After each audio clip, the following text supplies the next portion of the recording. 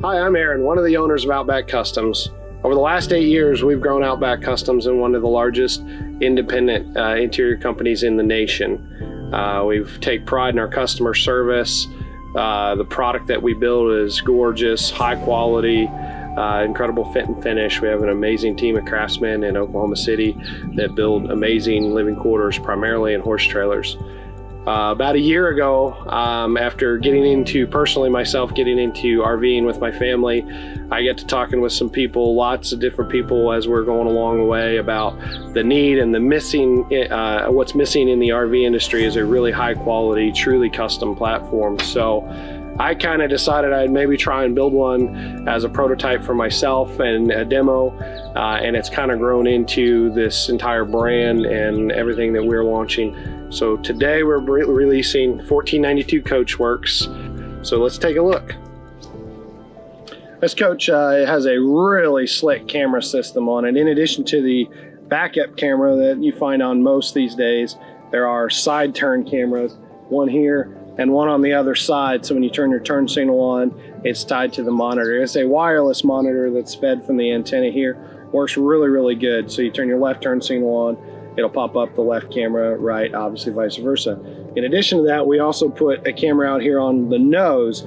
That camera can't be viewed from the truck, but all four of these cameras can be viewed from the main TV as a security camera. So if you're somewhere you're not too certain about, somebody's knocking on the door, you can pull that camera up, change the menu on there, or the input on the TV rather, and pop that up and see all four of those cameras, and you can see all the way around the trailer. It's a really, really nice peace of mind feature. Under the riser wall here behind your truck, we chose to go with, instead of fold out or flip up style doors, we went with this sealed roll-up door. This is the same kind of door that you'll find on fire trucks, emergency vehicles. Rolls up out of your way, so if your truck's hooked up and you need to get access here, nothing is going to swing out. You don't have to unhook from the trailer. So under here, largely your mechanicals, your spare tire. We went with a spare tire and rim that match what's on the actual trailer. Here we have propane tanks in their own sealed compartment, 2 30-pound tanks. We can obviously do 20s, 30s, 40s. This trailer only has a propane furnace and propane water heater, gas electric water heater. So you won't be using that much propane on it. So we chose to go with 30s on this, but again, 40s are available. This compartment has your batteries. We have lithium batteries on this one, which is the way of the future, no doubt about that. They last longer, almost indefinitely, forever, 20-year warranty on this particular battery. We've got fuse panel in the middle, labeling all your components that are out here that are running. Pretty much everything that's out here is fused and controlled here. Again, nice and labeled. Circuit breakers for your inverter and for the coach batteries themselves, the power to the coach. On this side, there's air ride suspension on this. It's a hybrid air ride rubber torsion axle, which I really, really like because you get the good things of nice ride and weight capacity of an air ride. But if the air ride system were to fail for whatever reason, pump, brake, or a line failure, anything like that, you have the rubber torsion backup so you're not stranded alongside the road.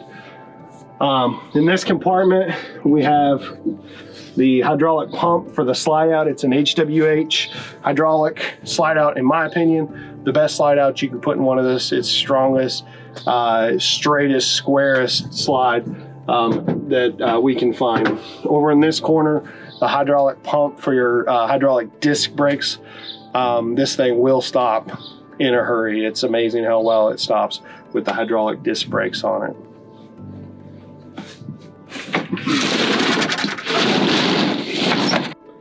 Let's talk about the entry door side of this trailer. There's a couple features that I really, really like on the side of this, having used this a couple times now.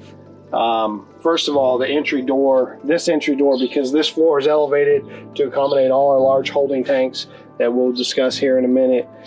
The MORride step above system, we adapted to work with the Cimarron built door. It's a welded aluminum door that's really, really strong and superior to any camper door you can buy. but it's got this height, and then the step folds up, which is really good for getting out of here. It's nice and stable. But down on this end, on the garage side of it, we lowered that door, and I'll put the flip up step on, so when you're stopped going down the road, you just need to get in there quick, you pop that step down and jump in. It's really convenient. The other thing that we did, there's two 16-foot armless awnings on this trailer. Instead of doing one big 30-foot awning or 32-foot, we went with two 16-footers. Reason being, when you get in those places where maybe you've got a tree back here or you got a tree here, you can at least get one awning out, but you have a total of 32 feet of awning on this trailer. And it's awesome. In addition to that, we put what we call exterior courtesy lights on the side. This is just a really nice low light, doesn't attract the bugs. There's 4 of them all down this side. We put 2 outlets, one here and one down there, obviously GFI protected. The lighted grab handles are really nice and strong to get in and out of the trailer. The outside entertainment center on this coach features a 48-inch Samsung TV, a dedicated stereo system with the 4 speakers, 2 on each side, the subwoofer. That's a separate stereo system than the speakers you see on either side on the wall of the trailer. That's tied to the inside stereo system, so you can play 2 separate things if you want. We also went with a PlayStation 4 out here, so it's just loads of family fun. So let's talk a little bit about the chassis. This is a all aluminum construction. The only steel that's used in the construction of this chassis is the actual subframe, what carries the whole weight of the trailer, and the gooseneck coupler and hitch assembly. We can either do a gooseneck like this one's equipped, or a 5th wheel hitch assembly, whatever your preference is. Either way, I prefer the gooseneck only because I end up without a 5th wheel in the bed of my truck, no other reason. But either way is a good way to go. 25,000 pound coupler on the nose, upgradable to 30,000 pounds as weight requires. Again, the air ride suspension on this is awesome. It rides so smooth, one of the smoothest pulling trailers I've ever pulled, and I've pulled a lot of different trailers. We have Continental 265/70 are 19.5 tires on this. They are a G-rated tire. It's about 5,510 pounds capacity per tire. They run at 110 PSI. So we've got over 22,000 pounds of tire capacity under this. I've weighed this trailer. It has 14,000 pounds loaded out of weight on these tires. So again, plenty of axle, plenty of tire to go along with it. In addition to the upgraded wheels or tires that are on it, the wheels are aluminum, all one-piece aluminum Alcoa, the best you can get. It's what's on the semi-trucks. It's strong, can hold the pressure, won't fall apart. Back to the chassis, we went with, this is a polished aluminum cladding on the side. It's welded on, solid, adds to the structure of the whole trailer, looks good, stays clean.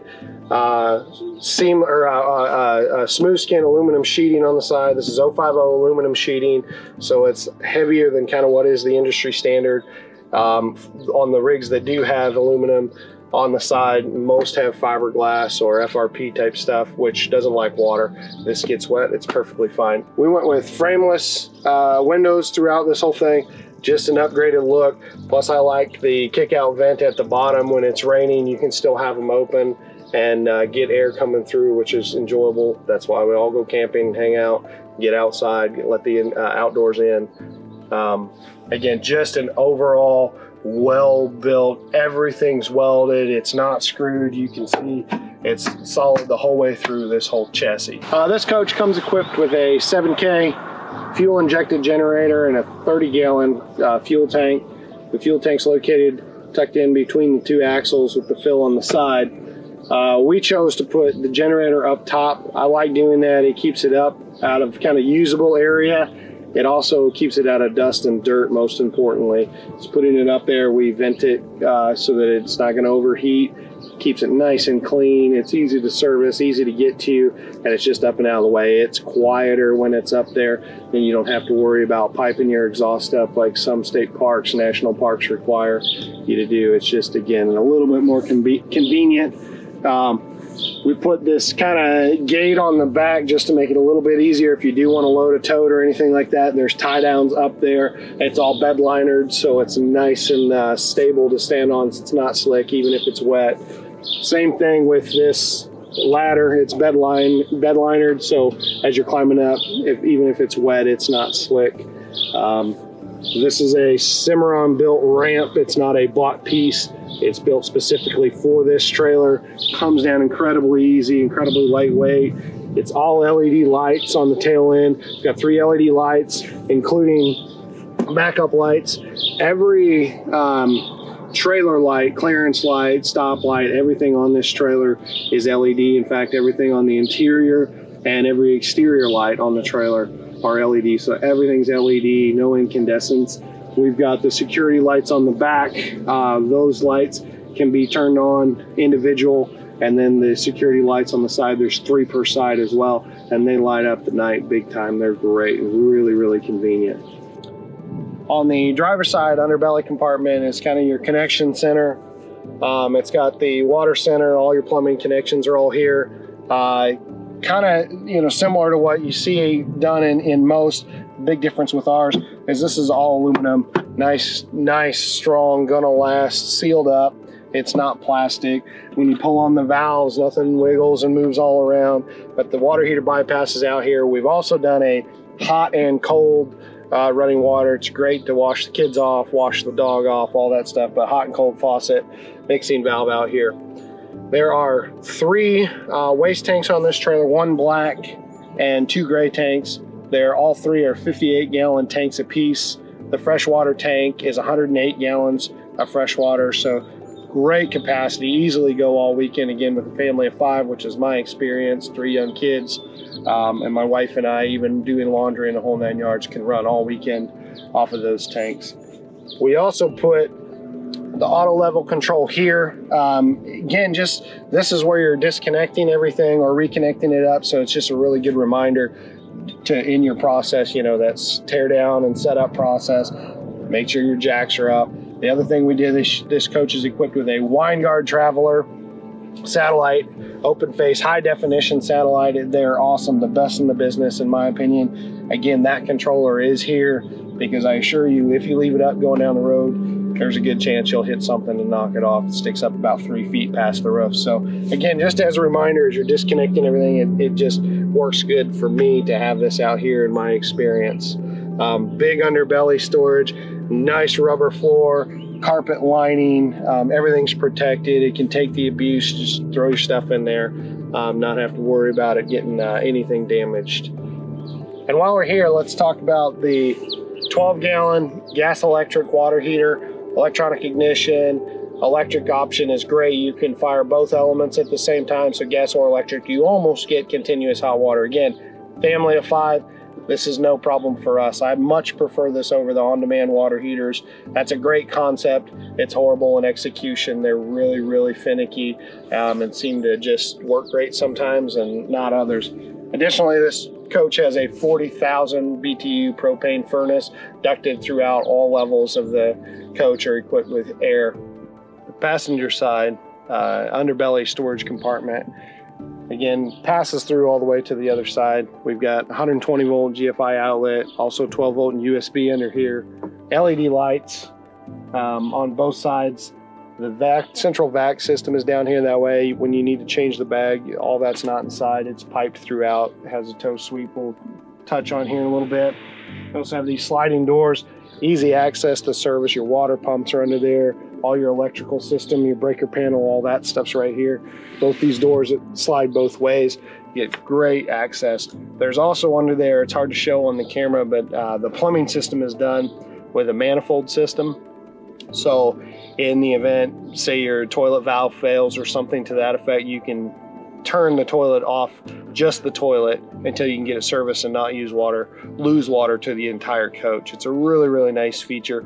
Also helps with water pressure. There's less fittings to leak because you're not teeing off everywhere. So there's no hidden fittings in this entire trailer. It's all straight piped. All the fittings are either, under a cabinet at the back of the toilet, or down here at the manifold where they're piped in. A great feature.